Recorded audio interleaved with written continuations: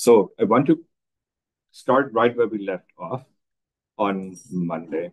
We had established that in the market, especially once a routine exchange of goods is established in the market, people make commodities, or when you get to that part in capital, represented by the letter C, and they go to market, and there they can exchange in an equivalent exchange what this dash here signifies for an amount of money.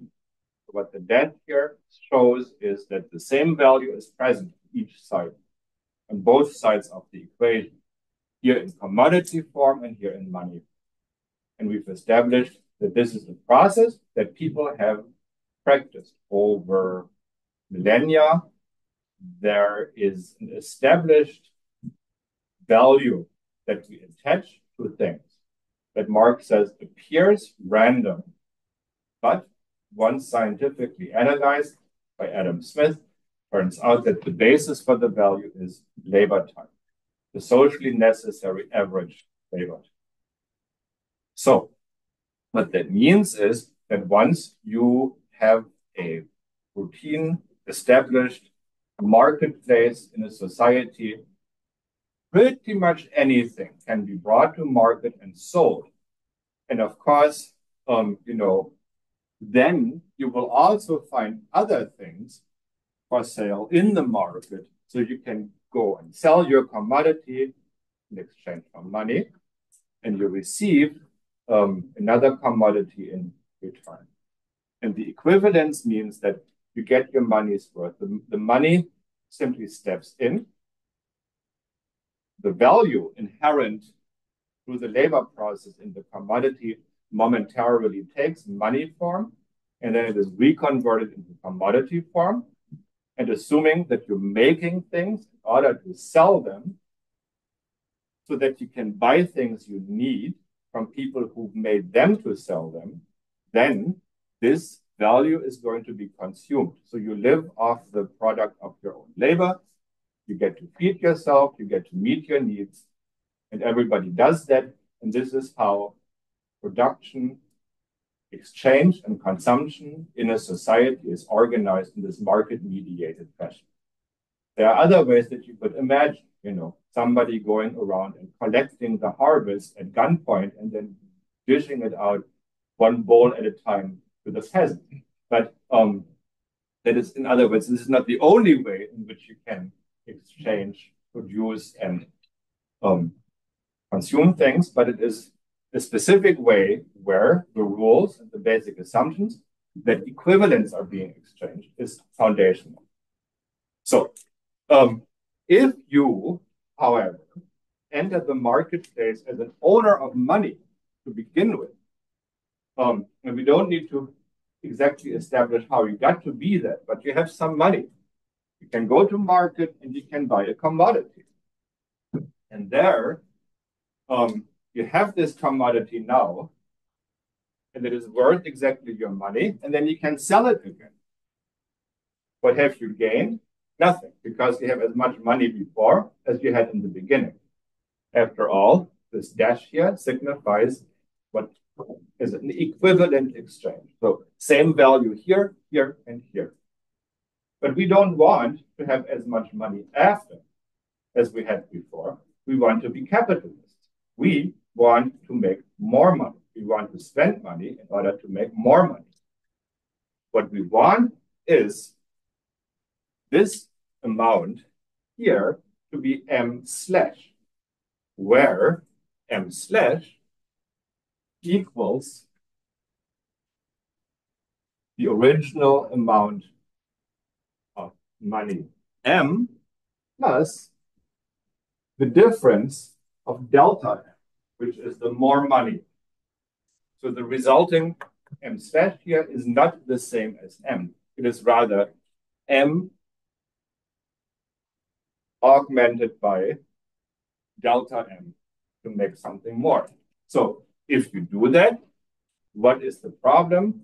The exchange cannot be equivalent anymore. There's something here where it doesn't work that way, right? Because the result of the process cannot be more than the beginning of the process. So that foils our nefarious scheme of getting rich by buying and selling things in the market. But that is what merchants do. How do they manage to do that?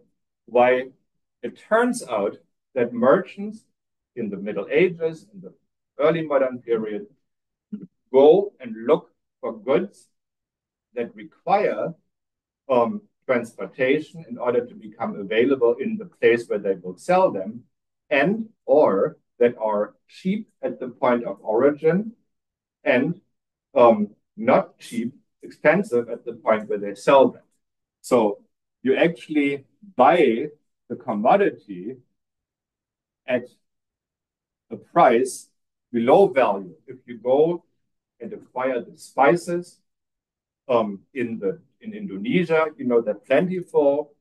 The people there sell them, they're still doing well, but you can mark that up by a lot and you can do the arbitrage profit. You engage in a non-equivalent exchange. Nevertheless, between the merchants and the different empires they work in, of course, they're going to compare notes. So there is a price setting mechanism in place here, price determination. You can't just arbitrarily sell it. Nevertheless, this is not, in fact, something that you can do as a routine operation in a capitalist marketplace. Yeah. So with like the labor theory of value in this, if the merchant is selling the commodity at a higher price than it took for him to improve the commodity, right? Are we saying that he's like stealing the money essentially for himself? Well, where is the money? I mean, the money that he gets paid is not actually being passed on to the original owner of the commodity, to the producer, right? So he gets to pocket that. And he gets away with that because it is precisely not an exchange where the labor theory of value would apply. It is something where they get the good for less than it's worth. And they sell it for more than. And the ability to do that disappears over time. In the 19th century, there comes a tipping point. And I'm showing that in my dissertation that we can buy on Amazon or directly from Cambridge University. It's in paperback. I'll sign it for you. There comes a point where the merchants that I study really can't do their own business model anymore. And that's because in the economy now, the standard of doing business is set by industrial manufacturers. And so that sets the prices, and you have transactions where you can't, avoid comparing directly your price to that of other people. So it becomes, the equivalent exchange becomes a reality, and merchants lose their business model. And then they have to do business under different conditions. There is a role for merchant capital in an industrial work market too, but it's fundamentally different from the role of the traditional merchant capital in the early modern period. Although, and that confuses things, it is in some cases the same companies and sometimes the same people, who still carry on that business under the same name. And they'll talk a lot about tradition. But that's one step further, because this is not, and historically we see this is not a model for a successful capitalist business, because you lose the ability to do it, the more fine-grained and all-encompassing the world market becomes. No more arbitrage, except in increasingly rare cases. So what we still want, however, is to spend money in order to make more money. So what we are looking for is, in fact, that we want to find a way to exchange equivalents and yet have something of more value in the end. If only we could find a commodity with a use value that allows us to do that, because we have the commodity, we get to use it. Maybe there is something there. So here is the solution to the problem. The capitalist actually exchanges his money for two different things. both of which are commodities. One is the means of production, factory, machinery. The other is labor power. And this is something that becomes available on a free market historically, as guilds are dissolved, as serfs are freed, as slaves are freed, as traditional economic uh, situations where people work as dependent laborers are dissolved. And suddenly you have a labor market where people sell their ability to work for a temporary duration for a certain amount of money. So labor becomes a commodity that can be bought. And as the end result of this process, where you bring the means of production together with the labor, you get a commodity.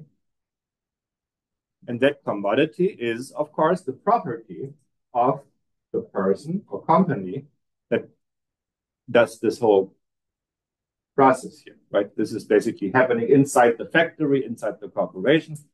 Output, one commodity. Now you go to market and you're doing another equivalent exchange. And lo and behold, as the result of that equivalent exchange, you receive your M slash. That is to say, you do actually realize your goal of making money by spending money, because what you have in the end is more than before. And the difference, delta M, is what you have. How does that happen? Well, the reason it works is because this is a commodity with special power. Labor, after all, creates value. And so the value that is the result of this process is the value created by the labor. And because the laborer has no claim to the product of the labor, you get to sell it. Yes. What is the means of production? So we know that that's the labor, that's like the pay, yeah, right? That's how much you get paid, and that's correct. So what is the means of production? The factory, the machinery, so that's the material, all the stuff that is needed.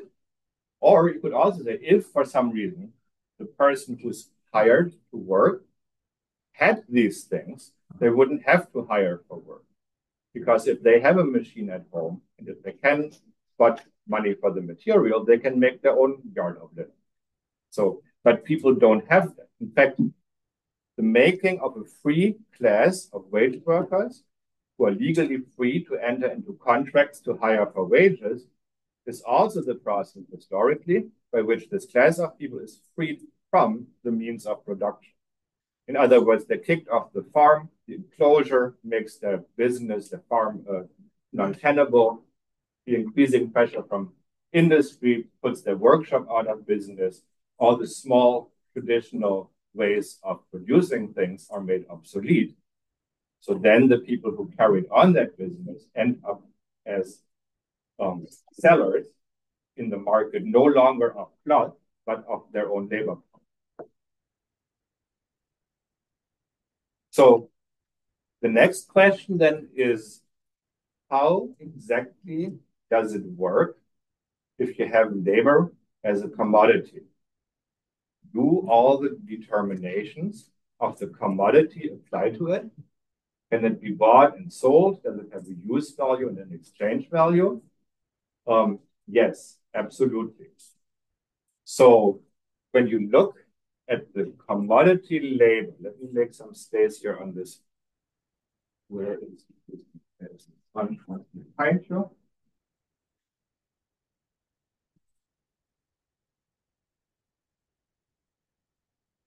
You have now this special commodity that is labor. Like every commodity, it has two aspects to it. One is the use value, and one is the exchange value. What is the use value of labor as a commodity? Yeah. It can use the means of production to make something more valuable than it was before. Yeah. To produce things that have value. So there's a certain amount of value that is produced by labor, and that is the result of this production process. When the labor is engaged in doing its thing. That doesn't affect questions that pertain to the commodities produced by labor that might affect, their marketability. All the stuff we said about commodities earlier naturally applies to them too. So the sandwich that falls down, the machine that doesn't get sold. But the point is, you must hire somebody to make the commodity for you if you want to have the commodity. It's still not a guarantee that you're going to make a sale, or that it's going to be lucrative to do so, but you need to hire the worker. And in that process, that worker produces the value for you that is expressed as another commodity, C, that you then hopefully sell. So, but the commodity of labor also has an exchange value. What's that?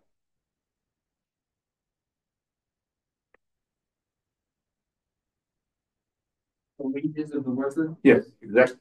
That is what the exchange value is expressed. You receive a wage. So that is a different value. Let's call that value 2. And that is what you receive from your employer as your wage. When you buy a commodity in your regular exchange, commodity, money, commodity, what is the expectation that you pay for the commodity? What determines the value or exchange value of that commodity? The labor time spent. Yeah. So, and that if labor power that you buy on the market is a commodity like any other, its exchange value would be determined by what?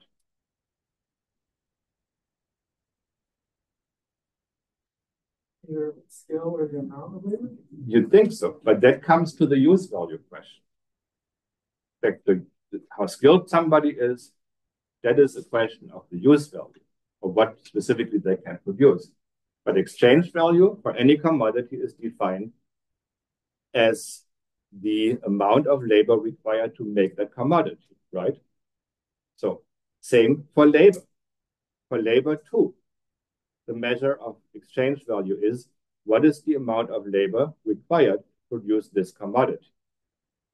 Doesn't matter that it's a special kind of commodity with a value-making superpower, it's still a commodity. And you know how much labor is required to make sure that you are in the market selling your abilities. What is required? A number of things are required. First of all, the commodity labor doesn't come without the human form. And that human body is produced in a biological process. After which, the person who will eventually become available as labor power must be nurtured, taught, kept safe, loved, entertained, all those kinds of things. And that takes quite a bit of time depending on how your society feels about child labor. It can be 6 years, it can be 16 years, it can be 25 years before that newborn baby has morphed into a skilled worker who is now standing in the marketplace, in the labor market, able to sell their unique skill set, their labor power, and hoping that somebody will buy it. So here is one thing that goes into making this value. It is sort of a lifetime thing. There is one amount over the lifetime of a person. And of course, they tell you what's the cost of raising a child up to college these days? Like $3 trillion or something like that, it seems. So there's that. What other things do you have? Expenses over your lifetime. There is, of course, your college expenses. There is, if you read the New York Times, you can expect to spend about $500,000 on your wedding party. unless, of course, you charge people to attend, which is increasingly common. And then, you have all those kinds of things that you really need to do, basic things that need to happen for you to have that kind of skill and to be there as a human. And of course, it's a limited duration. Your availability is limited by your physical lifetime out of perhaps 50 to, in rare cases, 80 years of productive work during your lifetime. But in most cases, it will not be that much. At least you would hope so. So say that you spend 30 or 40 years at work. Now, your life is hopefully going to be a little longer than that, right? So you have, like, say, 80 years of life, 30 years of work. And then that leaves me with an unsolvable mathematical issue because I can't do this fraction. But the point is, that's not it. If you do a budget, forget about monthly and annual expenses. What really gets you is the weekly ones, because that recurs so quickly. If you have to spend $250 on your grocery bill, it's $1,000 in a month. If you go and buy coffee for $5 each day, times, say, 20 days that you're actually out there, that is $400.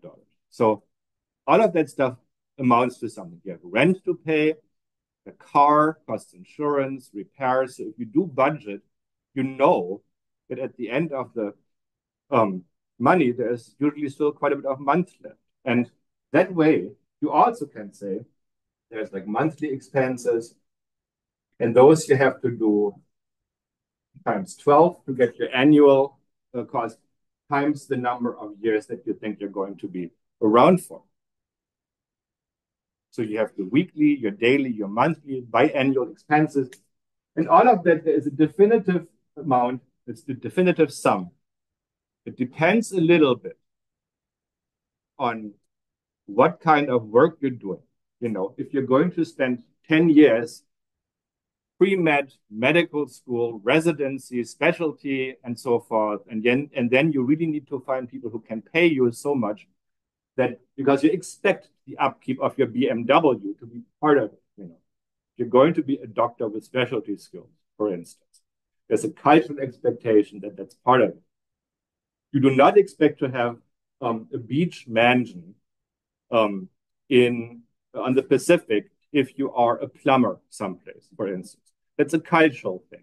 Why the doctor gets to have one and a BMW and the plumber doesn't.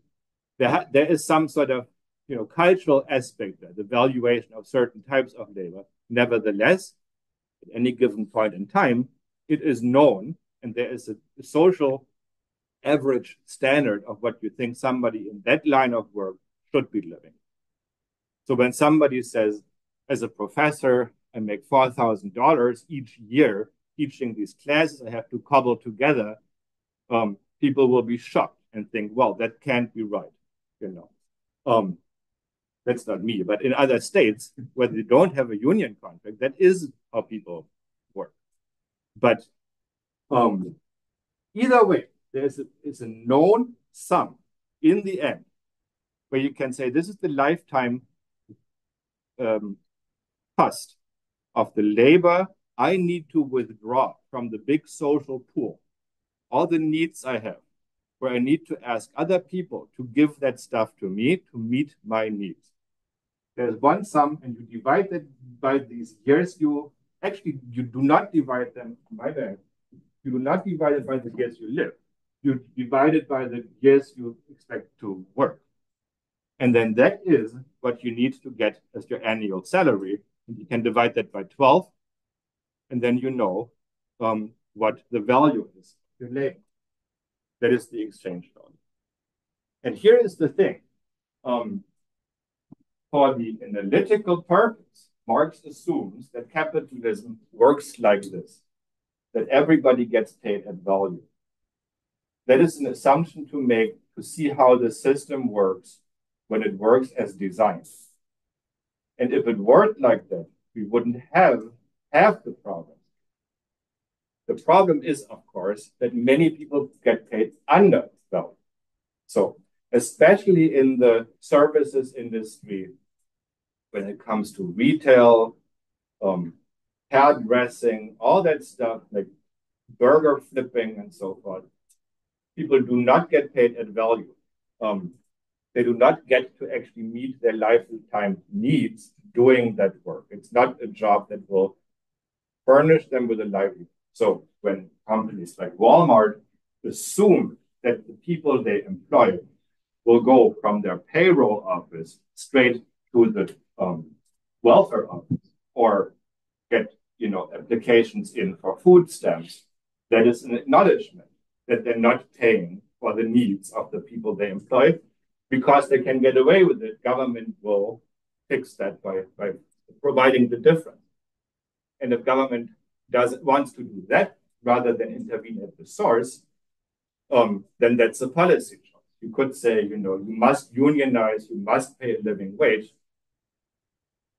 But we're not assuming that this is not working as designed. We're assuming for the sake of argument that this is working perfectly.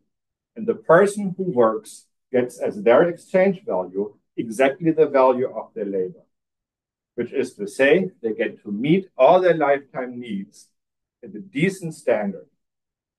BMWs for the doctors, and everybody gets to have vacations, like in basically Scandinavia. You get a sauna in your backyard and a moose, pet moose, possibly, I don't know. Magical pet moose in the fjord. So what happens with that money? What happens with this value, with this share of the value produced day in, day out by the workers in a country, paid out to them as wages in exchange for the actual value of the labor power? It is, of course, spent. It is all of it spent. That's the point. I mean, you might save up some on the side and give some to your grandkids when they visit, but the point of this really is for it to be spent. What about this chunk here, though? The value, the completely distinct animal. This is the value that is withdrawn to feed and take care of the needs of the workers. This is the value that the workers produce in that same time period. And they have nothing to do with it. So in order for capitalism to work, of course, this here has to be much larger. This is not an arrow, but it's a larger than sign. So the value produced by labor must exceed the value consumed by labor, or the value of labor power. And guess what? Without the form of labor and value in being involved, it is a fact of life for humanity that what we need to withdraw from the big pool always is going to be less than what we produce and add to it. How do we know that? Because our species is still around after many thousands of years. And if it wasn't for that, we wouldn't be. So the source of culture, civilization, innovation, all the good stuff, morality, religion, is, of course, that there's always a social surplus. Natural disasters notwithstanding, if it gets wiped out by natural disaster and warfare, that's that. But under stable conditions, the society has more than what it needs as the result of this labor that creates value. So what are they going to do with that surplus? There comes a point where they can afford to have one guy to sit around and make laws and enforce them. Then perhaps to hire people to go and ride out with him on conquests. Then even before that, you can afford to have one person in charge of simply appeasing the gods so that the harvest will come out right. So you get religion, you get government, eventually you get scholarship, and all the good stuff. And then eventually, at the pinnacle of it all, TikTok influencers. This is like, yeah. Isn't that a description of basic superstructure? Kind of? Well, you would say that jobs are called for, by the increasingly complex division of labor and enabled by that, sure. Yeah. But I mean, this model of civilizational development is fairly universally accepted. I mean, that this is how humanity emerged from tribal to modern standard, right? If you look at Mesopotamia, agriculture, abundant surplus production, law, government, morality, literature and stuff. So that's the thing. But what's the difference here between a capitalist and any other society? You always have a certain amount of value consumed by the people who do the work. You always have a larger sum produced in the same time. There's a surplus involved, a surplus value. The surplus value is the difference between the value of the product of labor and the value of labor. So this surplus value, which is a social surplus,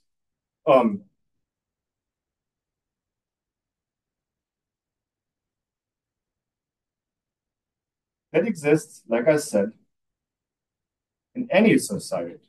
And in any society, the question is, whose is that? Who gets to have their hands on that and who gets to make the call, what do we do with it? It might be that this is decided by priests, kings, that kind of thing. It might be in a tribal society that is just left to the tribal council or what have you. In a capitalist society, surplus value by law and by universal acceptance of this fact belongs to the owners of capital, the ones who bought the labor power in order to make commodities. Because the commodity that comes out of the factory that you own, by way of the labor you hired, is yours. And that, when you sell it, is when you realize the surplus value. The moment when these commodities hit the market is when the surplus value becomes a real thing. And who owns that? The person who sold the commodity. So this is another way of saying, when Marx says, that capitalism is characterized by the private appropriation of surplus value. Private meaning the people who have the private property in the means of production. And what's the problem with that? Well, it is a contradictory process because what we've seen is that the existence of such a thing as surplus value is a function of the social division of labor. It is therefore a faculty or trait or whatever, a factor of life of a society, of all society working together that results in the existence of, at the end of the day, the surplus value. So it has a social character.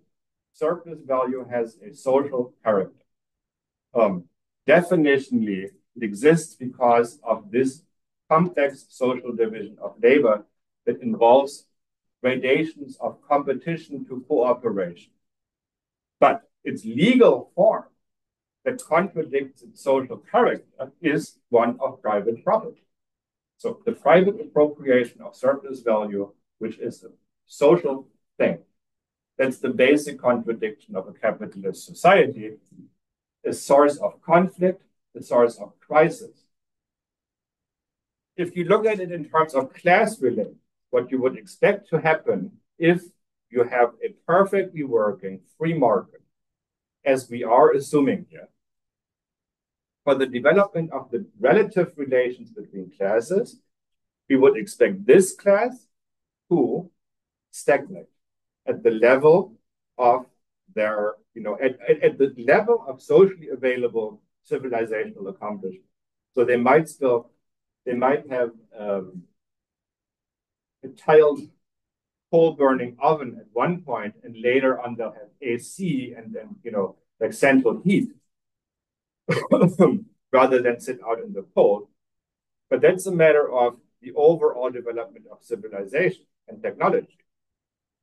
But there is no sort of accumulation happening.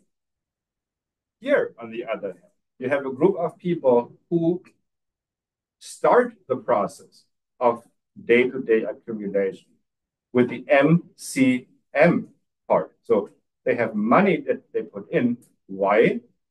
Because they do not need to spend that money on their needs. They have money to spare. Else, you can't become a capitalist. If you need to spend the money, that's it. So they didn't need that money for their needs to begin with. Then it comes back to them almost inevitably, almost always, as more money that they then have the same problem with, because now the next cycle of circulation, it's once more in M, looking for its M slash. So it is like an avalanche, a mushrooming thing. It needs to accumulate more and more. So that becomes the problem of this group of people, one that they seem to be only too happy to have to shoulder. But whatever social surplus there is, if left to its own devices, it'll start accumulating on this end, only among the small and increasingly smaller group of people. So that, at least, barring any interventions, is what you're going to see happening. But where, one might ask, is who, rather, is going to buy the commodities of tomorrow that are going to have to be more than the commodities of today? Because this surplus value, the amount of capital that is put into circulation and reality, that has to grow day by day. Where does that go? Where do we go with this? Who can buy them?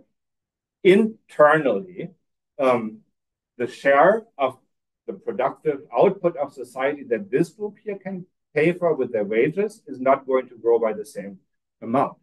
So before long, what you get is a crisis of overproduction and or underconsumption. Same difference.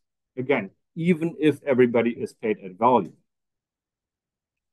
which they aren't in the real, as we established. But therefore, once capitalism becomes the main way of doing business around 1800, you get global crises. I always get the first one, the date wrong, but I'm pretty sure about the other ones.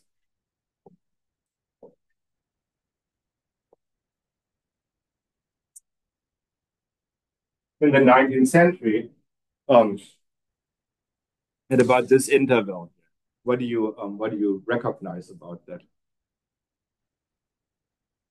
Every 20, 25 years, roughly. Yeah. It's about a 20-year business cycle, a pattern that you get. And that is when the market corrects, as it were, when the excess value that had been created, which can be sold, is simply discounted.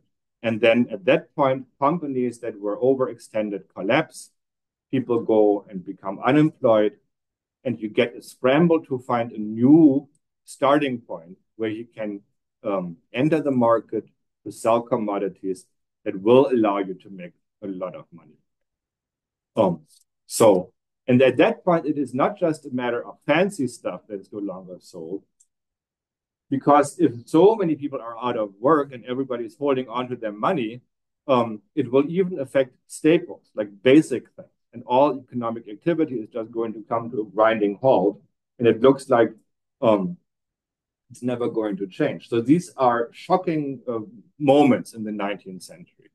And people are struggling to explain them. And Marx is, of course, also out to come to a theory of crisis and what happens then. So, but the basic is overproduction. And then what happens after that, of course, 1929 is the big one, which is delayed because World War I manages to burn through a whole lot of people and labor products and machinery and stuff. But 1929 is worse than before. And then when's the next one? 1987, about 5 years after the regulatory framework put in place under the New Deal is fully dismantled. In 1987, you get the savings and loan crisis. And then when's the next one after that? 2008. So we're back on the 20-year cycle. And And the next one should be, and this is, I'm not qualified to give investment advice, but buy gold bars and stack them in a cave because it's coming by 2028.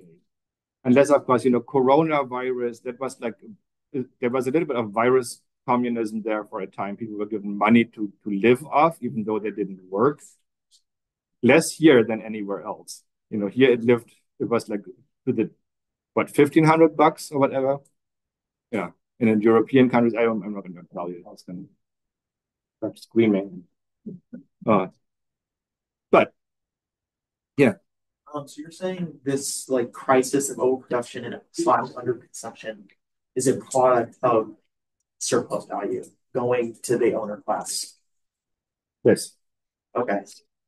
That is the legal form that creates that problem. Yeah. So if some of that surplus value was converted from the owners to the workers, would these boom and bust cycles not happen? Yes.